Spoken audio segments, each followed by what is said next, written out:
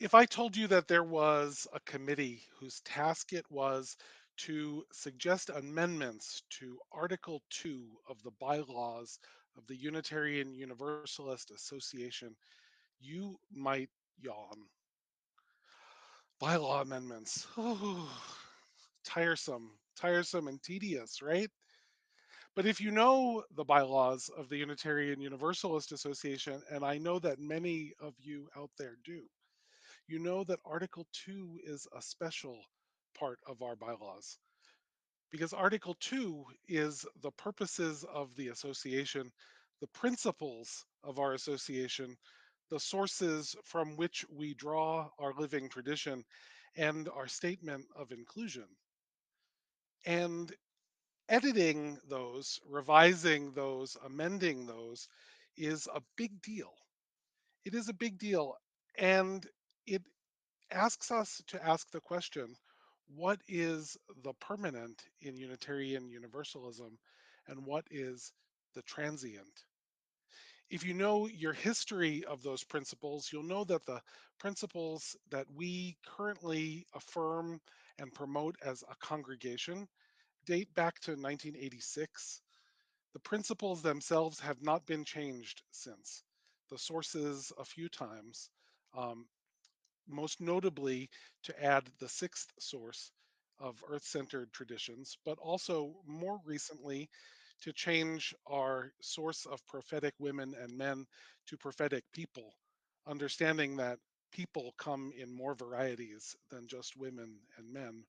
It was a good change, and it gets at some of the things I want to talk about today.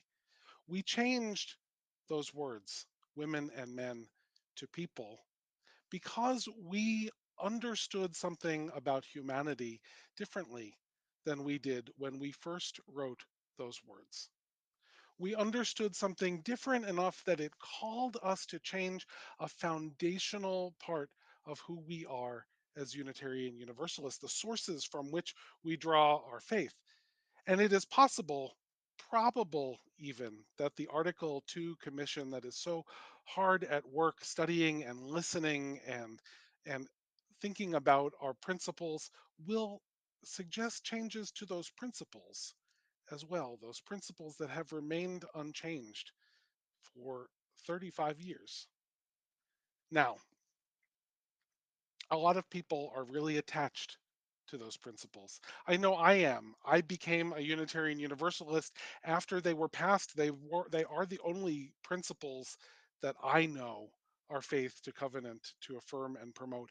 And yet, and yet, we understand as a faith that we understand things differently. That part of our call is to be a living tradition, that we are not stuck in one way of looking at things, one way of experiencing the world, one way of understanding human experience, one way of thinking about justice. And there have been some really good critiques of the principles, the words that are in there that might not have stood the test of time, and also the words that are absent from those principles.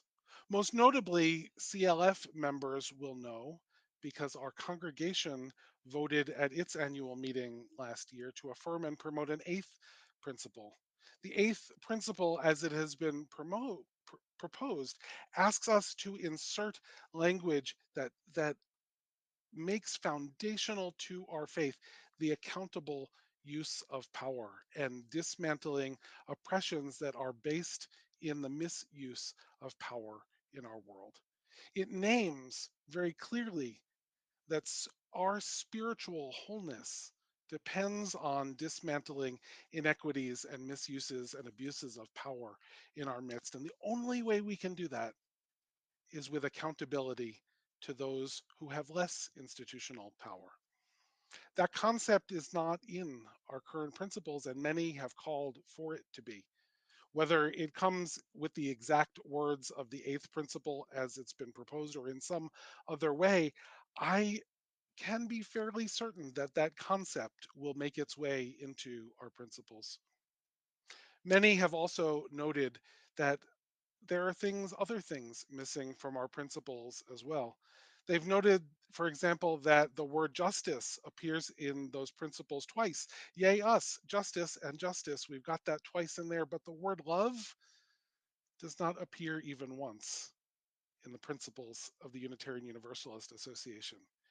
And I think it's not a really controversial thing to say that foundational to our sense of who we are in the world and how we want to shape this world and how we want to be in community with one another, that foundational to that is the concept of love. I hope that's not terribly controversial in this community or elsewhere. One of the things that is permanent, I believe, about Unitarian Universalism, one of the things that is a permanent part of who we are, who we claim to be, and who we always will be, is that we understand that change is a part of our spiritual journey. That every time we encounter someone, every time we listen to someone, every time we hear about someone else's experience, we are changed as a result of that. And so, if we think that our principles, Article 2 of the Unitarian Universalist bylaws, shouldn't change, then they are disconnected. They are disconnected from the theology, from the philosophy that we espouse as people. If we are transformed by being in community with one another, then we must also occasionally transform our principles as well.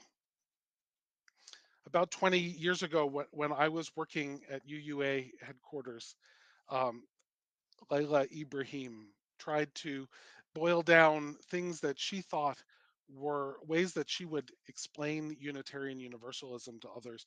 And the one that sticks in my brain from that time, all these years later, is that what each of us knows about God is a piece of the truth. I believe that what each of us knows about the holy, about the sacred, about what is most important is a piece of the truth, and that none of us alone has access to the entire thing. And so, as new people come into our faith and add their piece to our puzzle, we figure out things differently. We understand things differently, and we change as a result. It is, to me, exciting that our principles and sources and purposes and inclusion statement is up for review. It's exciting, but it's also a regular thing. In fact, it's in those bylaws, if you know them, and I know that many of you do, that we review them at least every 15 years. The last review that was undertaken did not actually change anything in them because the proposal that was put forward did not pass the General Assembly.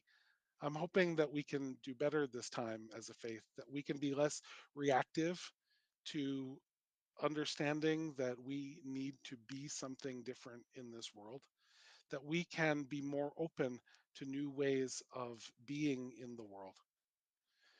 But what exactly those principles are going to say is still a mystery.